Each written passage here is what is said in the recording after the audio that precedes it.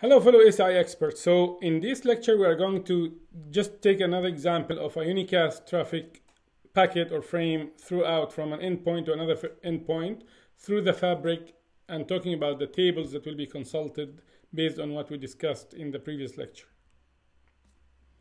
Okay, so let's say we have this setup. So here I have the ACI fabric.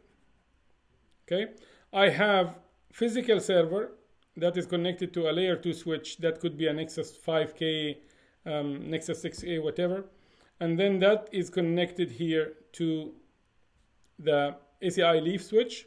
And then I have on the other side a virtual switch in a controller. Okay, so that could be, for this example, a Microsoft SC VMM or System Center Virtual Machine Manager controller hosting one VM that this server needs to communicate with. So the server, the application, sends the packet out. It has a payload, and it has an IP address header, source port, source IP address, destination port, destination IP address. So here the source port will be the server IP address or the application IP address, the server IP address. The source port will be depending on the application, and then the destination IP address will be the IP address of the virtual machine it needs to talk to, and the destination port for the application. Okay, so that gets sent on this port and that port, and then the switch will send it with Ethernet headers and VLAN headers as a trunk to the ACI leaf switch. Okay, so this is what arrives at the ACI leaf switch. What will the leaf switch do? First of all, it will consult its local station table, because maybe the destination is connected here. I don't know. Okay, now there is no match because it's on the other side. It's not local at all. Okay, second step, same leaf switch is going to consult its global station table. Why? It's trying to find out the IP, it knows about the IP, so it's trying to find out if it has a match for the destination IP in its global station table, and then find the MAC, and then find the third one is so the egress switch VTIP IP address. So which switch is this connected to, right? Okay, so if it finds out the information and it knows about it, it's going to forward it to the egress leaf switch, right? In what? In a VXLAN format. And the egress leaf switch then will receive it. It will know the source endpoint group because that was appended to the VXLAN headers. It will know the source MAC and the source IP because they are carried with the VXLAN. Okay, and it will then find out in its own local station table where is the destination IP, the corresponding MAC, and what kind of encapsulation it should use. Does it need to send it with VLAN headers, it will do it 1Q, VXLAN, or does it need to send it as an NVGRE in our case? Okay, now what if the ingress leaf switch did not find in its global station table the egress VTIP IP and the MAC corresponding to that enter? So basically it didn't know which switch to send it to. In this case, it's going to encapsulate it also in VXLAN, but here the spine proxy will be the destination IP address. The VTIP of the spine proxy is going to be my destination IP address, and I'm going to encapsulate it and send it to the spine switch. And the spine switch will look in its global station table and finds out that it knows about where this one is, and it's going to send it to the VTIP IP address. So it will re-encapsulate it again, and now adding the egress VTIP address as the destination IP address in the outer headers of the VXLAN headers, and will send it down, and then this switch is going to find it and look at its own local station table, finds out that this is connected locally, finds the right format, and then removes all the previous headers, and then add the NVGRE and the outer headers to send it to the SC VMM controller. Okay, and eventually the SC VMM will receive it, remove all the headers, and then will allocate it or send it to the right virtual machine, and here is the packet arrived. Now a question, although it's not discussed in this example, but I want to ask you a question now.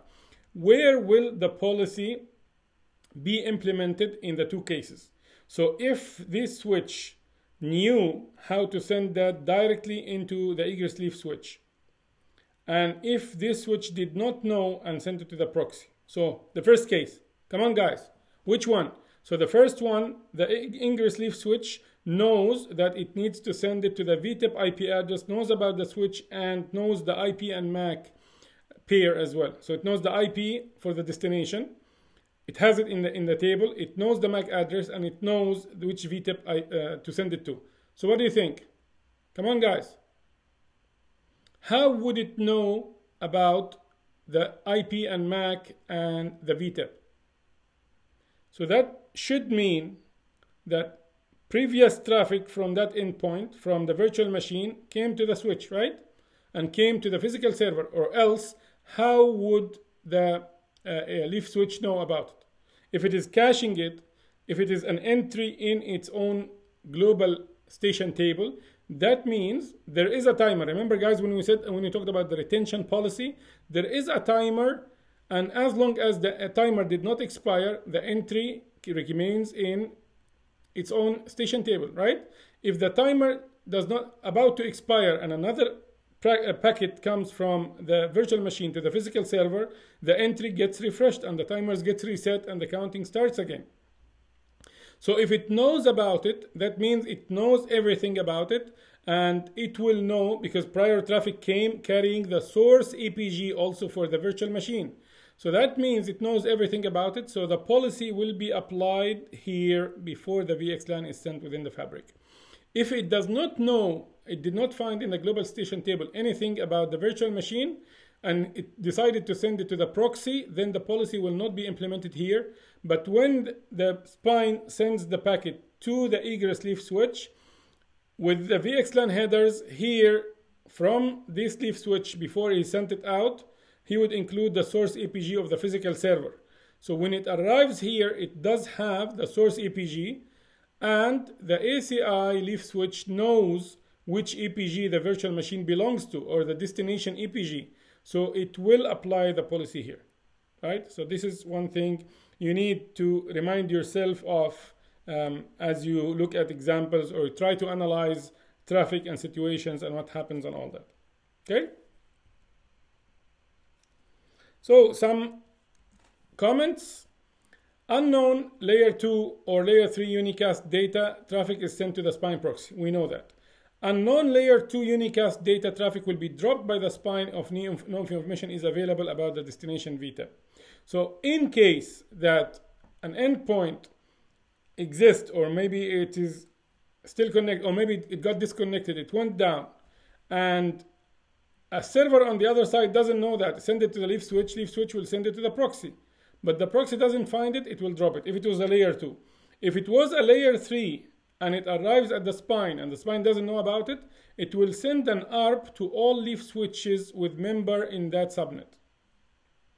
So it will send it to all the leaf switches that know about this subnet and wait until one of the leaf switches responds. If one does, then it will rewrite the VXLAN headers and send it to that leaf switch that responded. Spine switches synchronize their host database, global station tables. So don't worry about that. We have multiple spine switches. It doesn't make sense that one of them will know more than the others. That's why they are synchronizing their information all the time. VXLAN is primarily a layer 2 overlay. We know that. In standard VXLAN, flooding via multicast is the main way to forward unknown traffic. Okay, but in Cisco, we learned that if it doesn't know, it will send it to the proxy, right? So it sends it as unicast to the proxy. If it can, if the traffic, if it doesn't know if it is unknown multicast or broadcast, it will send it through limited flooding or optimized flooding. Okay, so ACI builds cache tables, global station table, local station table, and LBM tables to forward unicast traffic, or use spine proxy for unknown unicast data. Remember what we mentioned about ARP and DHCP? We said also the leaf switch, if it was in a ordinary or normal layer 2 VXLAN overlay network, the DHCP and ARP will be flooded by default. In ACI, they are not flooded by default. They are converted into unicast and sent to the spine for the spine to forward it. Okay, so that's again a shift from the standard VXLAN layer 2 overlay. Also, ACI uses standard VXLAN flooding via multicast for broadcast and multicast traffic. ARP and DHCP are exceptions to that. Cool. So in the next lecture, we are going to cover the multicast handling in ACI. So stay tuned, take a break if you want, come back fresh, and we'll see you in the next lecture.